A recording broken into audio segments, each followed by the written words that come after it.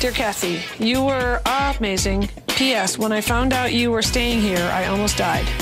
I got a note from someone who wants me to visit them, and it's a 13-year-old girl.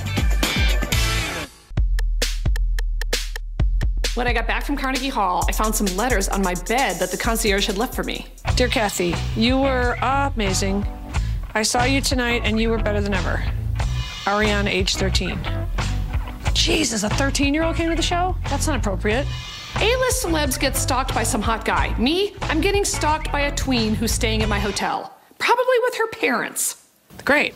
I got a note from someone who wants me to visit them, and it's a 13-year-old girl. Grande, Ariana. Singer extraordinaire, ponytail extraordinaire. Local radio station Kiss FM throws a big star-studded holiday concert every year in LA at the Staples Center, and when I attended in 2014, I was determined to get a photo with Ariana and Jessie J for like a bang-bang reunion, in which, in my mind, obviously, I'm Nicki Minaj. I could only secure pictures with them individually, but when I saw Ariana backstage, she could not have been nicer.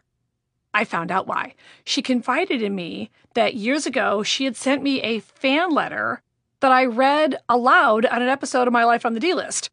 You probably don't remember it, she said, but I love you and I'm your biggest fan. And because we were in the same hotel once, I wrote you a letter and put it at your door of your hotel room. I was your psycho stalker.